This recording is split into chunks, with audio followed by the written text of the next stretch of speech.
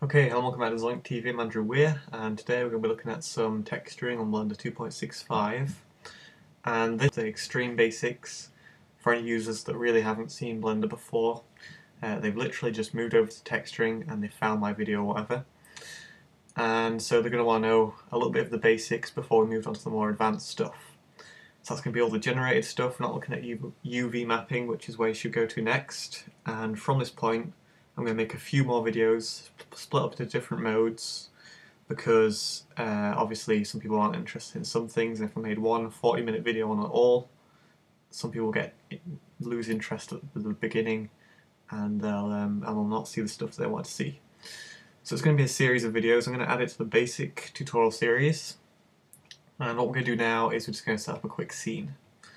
So I'm hoping you're familiar with all the basics of Blender so far, and all we're going to do is literally just that with smooth shading there, which I mentioned in the material tutorial.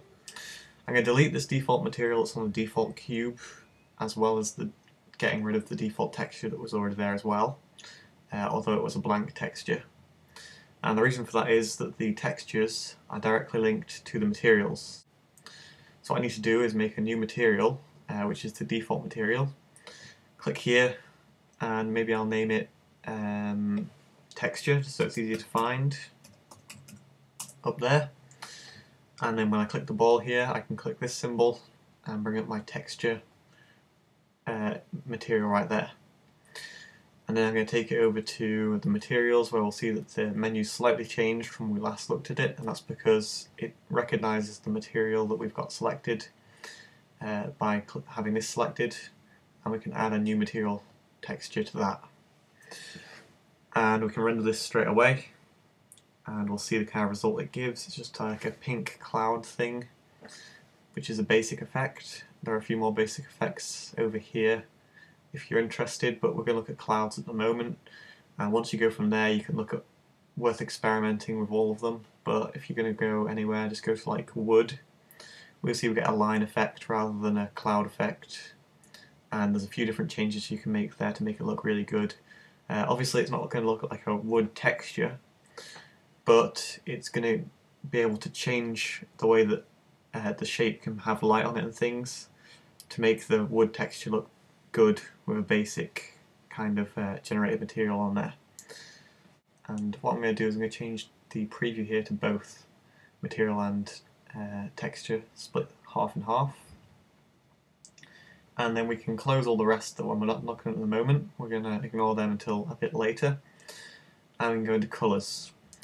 In colours, we've got ramp, which we have previously looked at in the materials. And I'm pretty sure if you've looked at Photoshop and things, you'll know how ramp works. It just fades one colour into the other, and you can change a few settings there. A suggested thing that you can do with this by me is you can just edit the colours into green and black, and then that can make the cloud effect look like kind of an army clothing effect, which will make it really easy for making some army clothing because it's completely generated, meaning that it doesn't mean you have to make the random shapes yourself. It means that you can just get the cloud texture, change it up a little bit, and apply it easily. And the ways to make that look a little bit better is we can change some things here.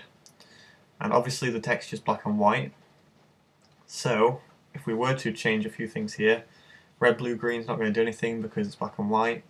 The brightness will do stuff because it's completely black makes it see-through, and completely white makes it completely pink, which is just showing what happens here, because when it's white and pink, we've got, when it's black and white even, we've got white and pink on the thing. And I'm sorry if you can hear rain in the background, it is really heavy at the moment. So what we're going to do now is just going to look at the contrast, which will affect it. It makes it a bit more, less detail there, but for a better effect. And all the way down on the contrast will make it kind of a blurry pink type thing, which is okay. Saturation's controlling black and white, which is already black and white, so that's not going to do anything. Colour and grayscale, this is where we can change it into colour, but that's not going to give the exact effect which you'd expect, because we can click colour now in the individual cloud settings, and that's the kind of result it gives, which I'm not too sure what it's for. So, you know, you can edit that however you wanted to, but I'm not, again, I don't really know why that's an effect, because I don't think that's very useful. It's more useful in grayscale, where we can also change the noise, which is also changing the details. So if we change it to hard, then the detail is going to be way down, and it's going to be like all a slightly different effect, maybe like getting more of a bumpy effect in there with the hard detail. And if we do have it on hard detail or soft, we can change the size, which on soft makes it really blurry. Probably the same with hard.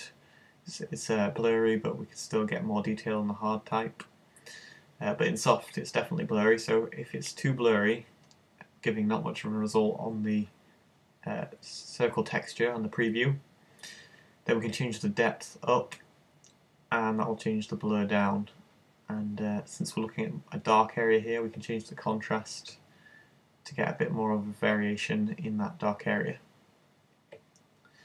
But that's fairly basic, so I'll close that again, and we'll look at what the hardness does when we change the depth as well, and it just gets a little bit more detailed.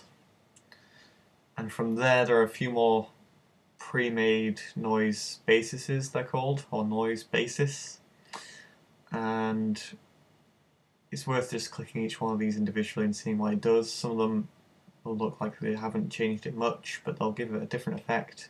So when we change the size or depth, we can definitely see a different result with some of them. But for now, I think we're okay, and it kind of makes it a little bit less a different type of random. So if we had two of the same, we might want to change it up so they don't look exactly the same. Mapping we'll ignore because we're looking at generated mapping in this one for now. And when we get to the image textures and more advanced textures, that's where the mapping will come in. And influence, which is what the main thing I wanted to mention in this video. And what we want to do with the influence is, right now it's on colour. So if I just change the size back down, just for now, because we want more detail in there, I'll change it to soft, as well as the Blender original, with a high contrast. So we kind of want that kind of effect, which is going to work well for what I want to see next. And we've got diffuse, shading, specular and geometry. If we look at diffuse on the materials, we can see that it's all to do with the colours. So we can change the colour of the material with the diffuse. And that's exactly what the same is here, apart from when it's on colour, yeah, that's changing it into that pink colour. If we uncheck that, we've got no colour, so we can change it to intensity. And intensity is just changing how intense the texture material is. So that's when it's black and white. The white areas will be less intense or more intense, not sure which one it is. And the black area will be more intense or less intense. But we can kind of see that on the cube a lot better, because you can see it looks like dirt on the cube, which is kind of a good effect they can give. Alpha and translucency aren't going to do much at the moment, so I'll ignore them. And we can move over to shading, where this top one here, which I forget what it is, ambient, that's not going to do anything right now, but we can go to emit, where a lot of people kind of like this effect because it turns it into an emit material, which we've seen before, but only in specified areas. So that means that, you know, all this isn't going to be lit up and all that is, which can give a nice effect. And I'm sure you can think of plenty of uses for that, maybe in futuristic games that you might want to make, or animations you might want to make in the future. Then that's a good effect right there. Mirror, we're going to need this material to be a mirror to see results from this, so that's what I'll do real quick. We should be familiar with materials before we moved on to textures. But select mirror, and we'll see that the material now only reflects from the shape. So where it's reflective, the pink is appearing because it's pretending that that pink is part of the outside world, or it's only appearing when it's reflected from the shape, which is quite a nice effect. And if it were an image texture, you could make it look like there's a whole world outside of the shape, when actually it's just an image. So that's how that's used. And ray mirror, that controls where it's mirrored. As we can see here, this area here that wasn't an emit, that's not a mirror.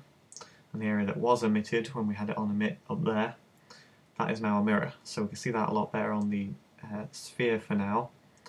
You can see that it's definitely not reflective there.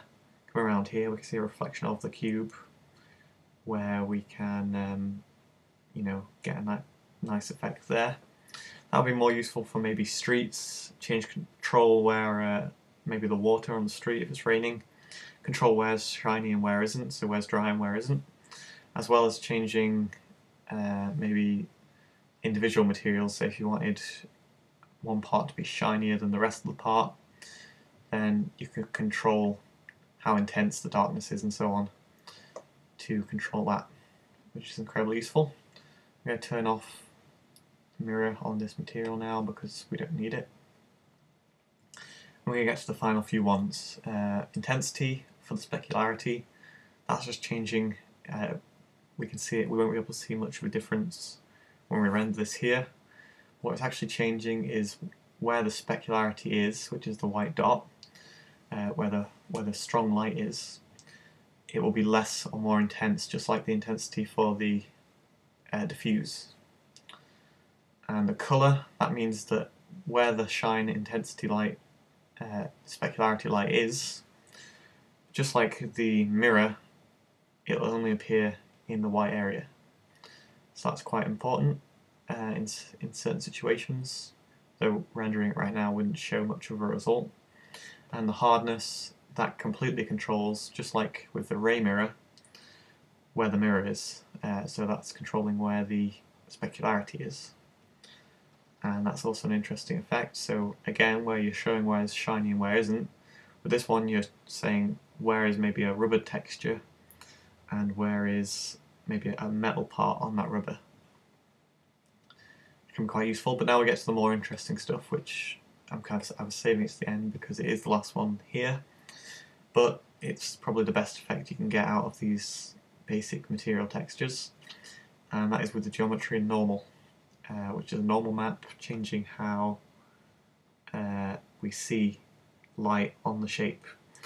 And you can see that that's giving some areas smooth and some areas bumpy, which is exactly the kind of result we wanted. And you can see that it's pushing it downwards. So a lot better on this cube. This part here is definitely raised, whereas this part here is definitely lower down, although it's not literally lower down because it's just pretending that it is. But that's the kind of effect that gives, and maybe it's a bit too strong at the moment, although it didn't look too bad. We can change it down to 0.3 and get less of an effect there, maybe looking a little bit more realistic than the completely strong effect. And if we wanted to reverse this effect, so we saw that some parts looked lower than the others, we can actually take some of these effects into the minuses, which just makes black for white and white for black in this thing here, meaning when we render this now, this part's definitely higher and that part's definitely lower, which is probably quite hard to see from your point of view on the video, but you can definitely see that's the kind of effect it gives, and it is quite a nice effect. I'm not going to mention these other two because I'm not too sure how they're used, so I've never used them before, so I'm sorry about that, but I hope I've covered everything that you'd want to know about the basics of just adding a texture. And we've seen quite a few interesting effects there, which I hope have inspired you to go make something just real quick with these. And we'll get on to the more advanced stuff next time. So thank you for watching, and I'll see you in the next video.